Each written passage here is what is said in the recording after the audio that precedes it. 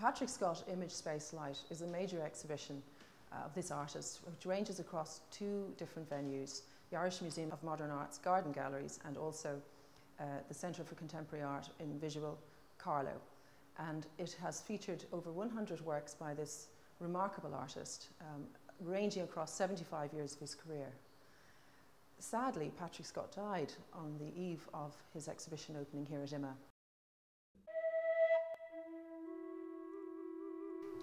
He has left us with a wonderful legacy of work to enjoy and to really understand Pat's spirit and his vision and his enormous talent as an artist, as an architect and as a designer.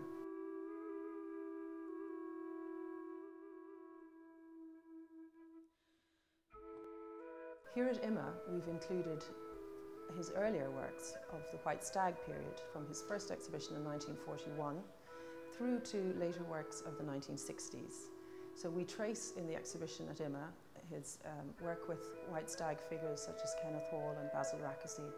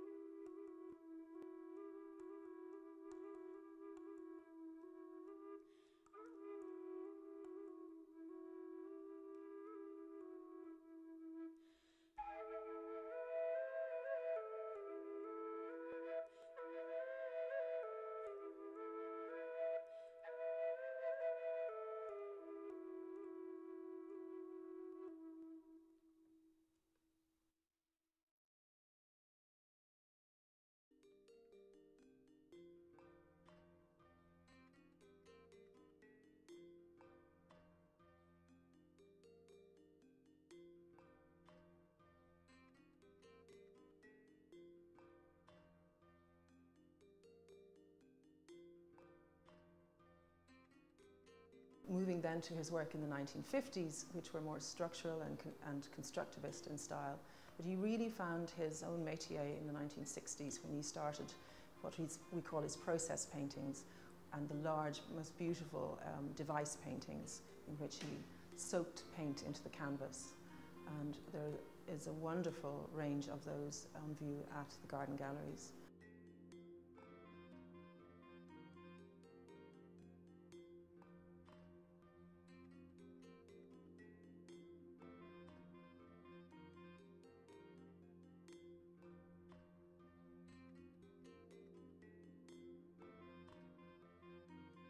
We also then show his work from Rosk, and for the first time seen his design work as a designer with Signa from 1953 onwards, in terms of graphics, in terms of fabric design.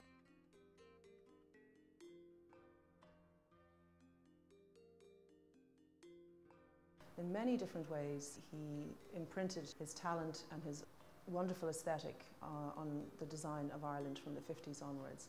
I suppose most memorably with the livery for the Irish Railways in that classic black and orange coloration. So this here at IMMA has been the first time that all of the design elements have been exhibited.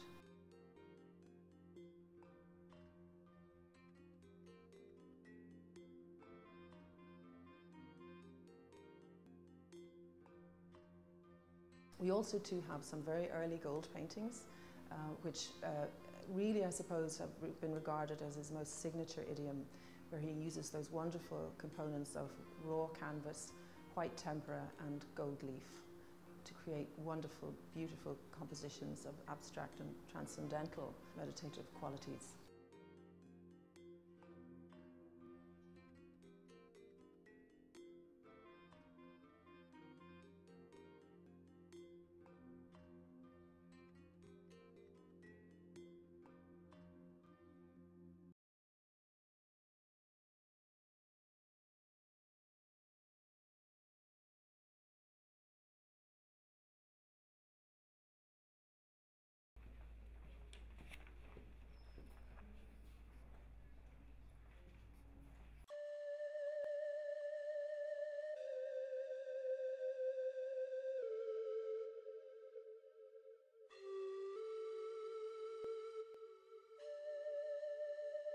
In Carlow, We showed the later works and some of the larger works, overhung then by the tapestry kite. Well, it's called a tapestry, it's actually a painting, but an enormous 6-metre square painting, which magnetises everything else in that room.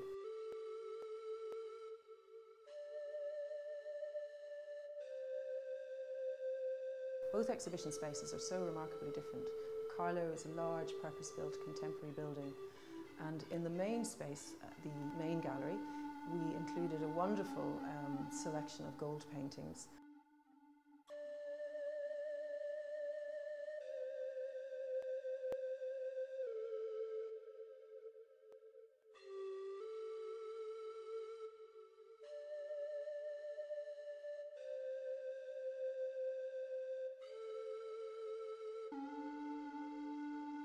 Also included there are some of his wonderful furniture pieces, the tables for meditation and the diptych screens.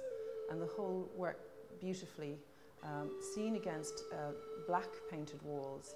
The gold leaf of the gold paintings really shimmers and incandesces.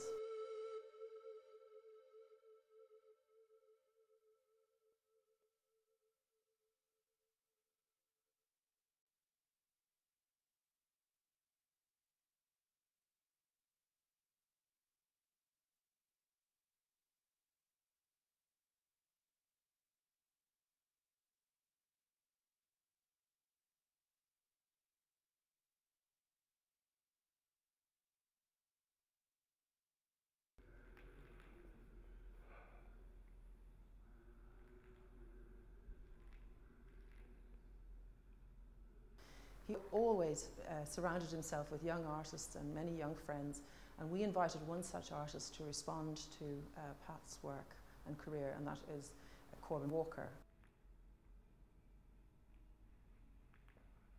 Corbin created a wonderful piece in the Link Gallery space called Visual Drawing. It is a token of respect and a gesture of respect to Pat's work, as well as being a wonderful osmotic presence in what is a space lit by a curtain window stretching the whole length of the building. And Corbin created a piece out of different types of film and vinyl, which allow the light and this blue sky and the foliage of the trees and surrounding the countryside to come through and be seen in the context of the Link space.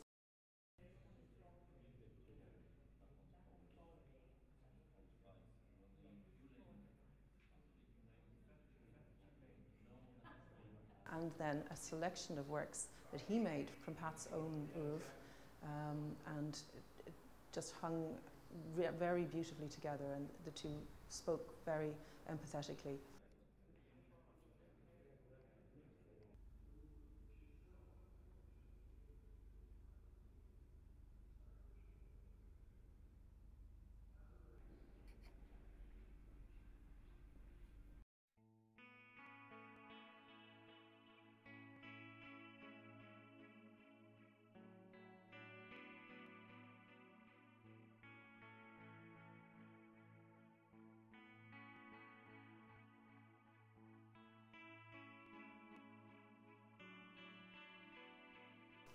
And also, we show his wonderful Christmas cards, which were seen for the first time. There are 35 of them, one every year, commissioned by Scott Helen Walker.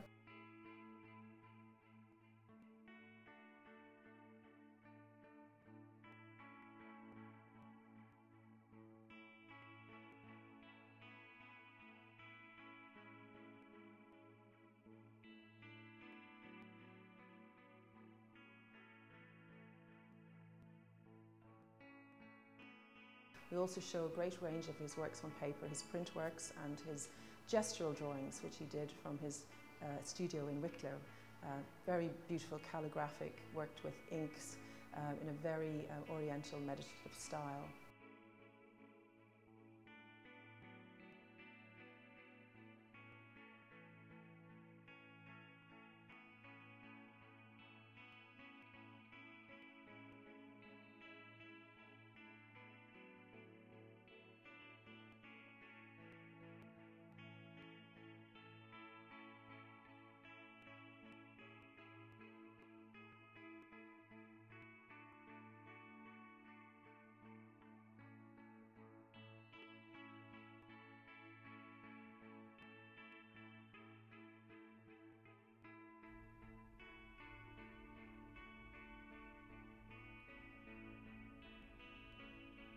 we included in the studio gallery large tapestries, those that he did at Aubusson, such as the Eroica tapestry from the Bank of Ireland's collection, and also numerous others from private collections.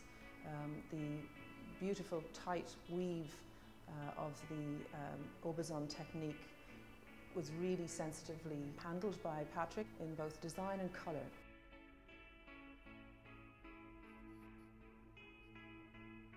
I thought of this idea of making a sort of flexible break between my hand and the brush, as it were. So I made these, I think you could best describe them as whips. They were a long rod with, and then I tied these rags. There is a wonderful documentary on Pat's life called Golden Boy, which is also on view at both venues, and in which is traced Pat's early life and career as an architect, designer and an artist through to about 2003 on the occasion of his retrospective at Dublin City Gallery with the Hugh Lane. All things considered, it's been a wonderful opportunity and a great privilege and pleasure for IMMA and Visual to host an exhibition of this really talented artist's work.